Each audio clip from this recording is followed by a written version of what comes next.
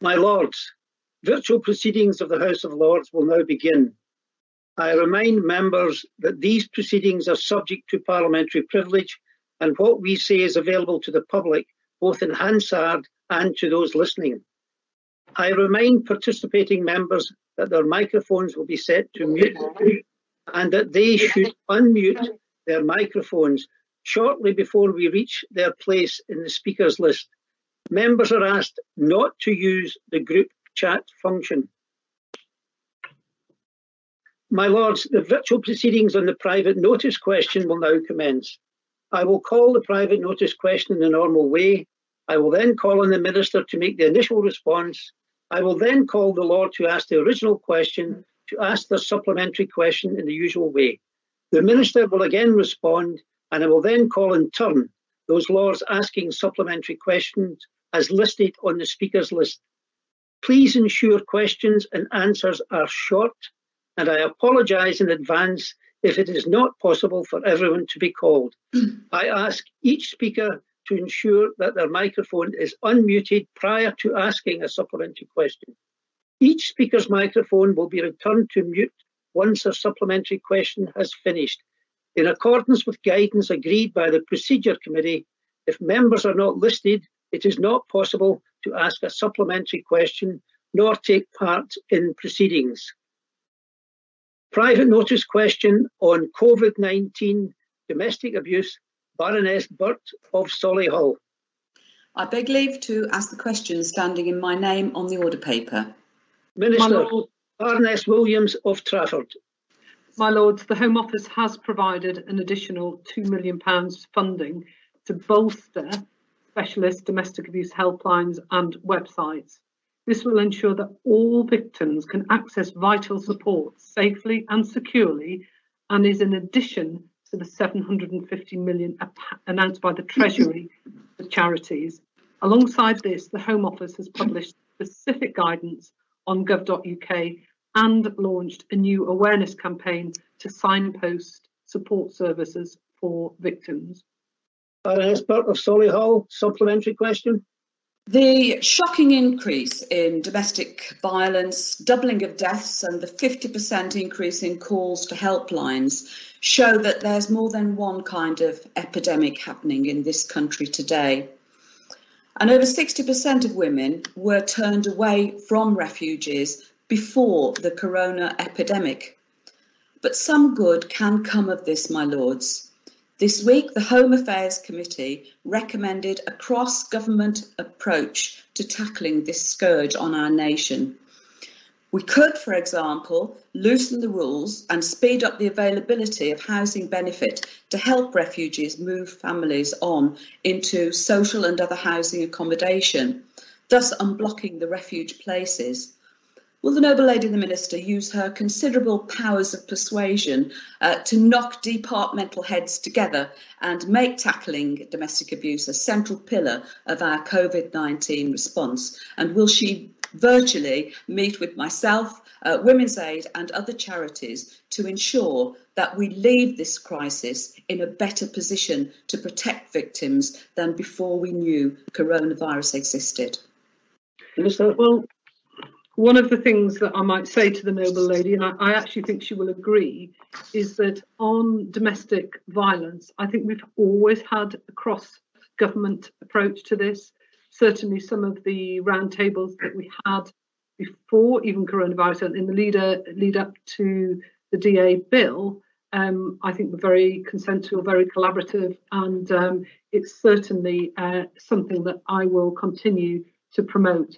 And we have been meeting and engaging virtually with charities right from the start of the outbreak of this pandemic.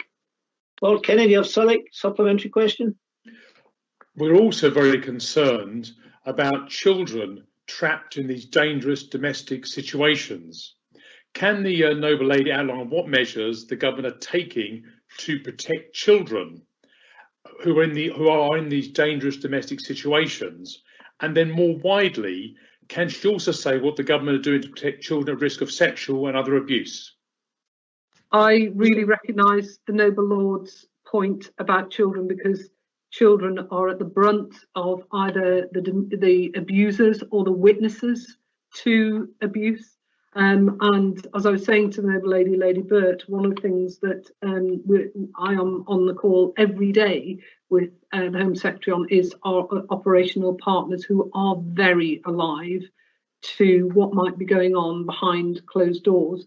And on CSA, I can say to the noble lord that in the last 4 weeks, the NCA has developed and disseminated 1,060 child sexual abuse packages for police forces to investigate. Those figures are horrific, but I think it's testament to the good work of our police forces. Baroness Sanderson of Welton, supplementary question. Surge in calls to the domestic abuse helpline, but we haven't seen a corresponding rise in calls to the police. Can I ask what the government is doing to understand this discrepancy so that we can make sure that victims also feel able to contact the police should they need to? Well, the noble lady is absolutely right. There is a mismatch between inquiries into the helpline and actually what police are reporting. But actually, even amongst police forces, there's quite a disparity. So the Met are seeing far higher incidences than, say, other police forces are. And again, on those operational calls, police are really vigilant on spotting some of the signs of domestic abuse. It's a priority activity for the Home Office at this time. Baroness Hussein Etche, supplementary question. There's clearly a lack of capacity in refuges for women who are fleeing. So will the government take a serious look at what the French government announced in March? They would fund hotel rooms, putting empty victims of domestic violence. And will they further pop-up counselling, maybe in supermarkets across the country for easy access, advice and support? The Minister take this proposal. Minister. I find it very, very difficult, Meryl, to hear your question. But I think, if I'm not wrong, it was split into two parts. First was about lack of capacity in refuges. And I'm not saying this is a positive outcome, but actually refuges are reporting vacancies. That's both a good and a bad thing, I think. In terms of you said something about how in France people were being able to report in, say, through supermarkets. Well, two things: hotel rooms becoming available. The French government are paying for hotel rooms, and pop-up counselling centres in supermarkets. Again, I didn't hear you very well, but I heard you better than the first time. And the Minister's faithfully promised to write out on that question. So in order to speak everybody in, we'll move on that. Baroness Finlay of Llandaff. My Lords, I declare that I'm chairing an inquiry into alcohol harms. When will the data on alcohol-fueled domestic violence during lockdown be made available and collated with sales, given that over half of intimate partner and almost all family homicides in 2014-15 involved alcohol, and the latest research shows that alcohol-fueled violence is disproportionately clustered in the lowest socioeconomic groups, who are the people living in particularly difficult situations? One of the things to come out of the COVID-19, one of the positive things to come out of the current pandemic, if there's anything positive to report at all, is the decline in drink-related crimes sort of after hours. But the noble lady is absolutely right that the behind closed doors harms of alcohol are yet to be released in terms of data. I think it's something that we will know retrospectively. And of course, the House will be very interested in this and all other aspects of domestic violence as time goes on. And of course, we will report back to the House on the outcomes of that. But as I say, one of the positive things is the lack of violence on our streets. But the downside of that is what's happening inside the home. The Lord Bishop of Gloucester. My Lords, continuing the theme of children, given that lockdown has removed children's usual contacts with schools, community groups, services, what's the government doing to increase public awareness and also providing advice and support for children at this time? The government's doing several things, but in terms of adults, the You Are Not Alone campaign, I don't know if you saw that the Home Secretary released, is certainly up and running so that adults can access that. And there's been a number of online support for children to be able to actually have a line in to both help and support. But also, going back to Lord Kennedy's point, children who are victims of child sexual abuse online, support for that aspect of what lockdown is meaning as well. Baroness Armstrong, Hilltop. Supplementary. We'll move on to Lord Bencathra, supplementary question. My Lords, I thank my noble friend the Minister for all the excellent work she's been doing to tackle this long-standing and difficult problem, which is greatly exacerbated, of course, because of the current quarantine situation. But can I ask, just how prepared were the government and police in identifying and dealing with domestic abuse and violence during this pandemic, and what measures did they put in place in preparation for it? It was at the forefront of our minds that as we entered lockdown, there were going to be some people who weren't going to be affected by necessarily COVID-19, but affected by violence within the home. And it's very gratifying to hear noble lords so concerned about it. One of the first things that I did was actually to get in touch with the Domestic Abuse Commissioner, Nicole Jacobs. And in fact, everything that she requested from the sector has been put in place now, including the You Are Not Alone campaign. The hashtag. I've suddenly forgotten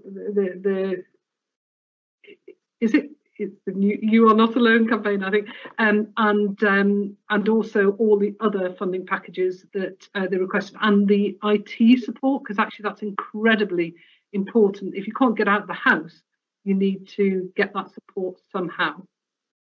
Baroness Hamway, supplementary question. The current pressure cooker situation doesn't have a retirement age, quite the opposite. Older people can be particularly vulnerable, not just to alcohol-fueled abuse, particularly to financial abuse. The specialist charity which supports older people is also taking referrals from larger organisations and from carers and care homes. Will the government ensure both awareness and financial support extend to what is a less well-known problem? I mean, I think what the government is getting, particularly in the Home Office, we're getting more and more evidence of financial abuse, particularly amongst older people. And of course, economic abuse is now being seen as a form of domestic abuse. So absolutely, noble lady is absolutely right. And not only elder abuse in terms of economic abuse, but of course older people, as I heard last week in the question, are being subject more to scams. That was raised with me last week. And actually, I just confirm it is the You Are Not Alone campaign that I was answering to my noble friend, Lord Bencathra. I've added a few minutes as a result of the connectivity and audio issues, but I will go back to Baroness Armstrong of Hilltop if she's still here. Baroness Armstrong? Well, my lords, the time allowed for this question has elapsed. My lords, the virtual proceedings will now adjourn until 1 p.m. for a statement.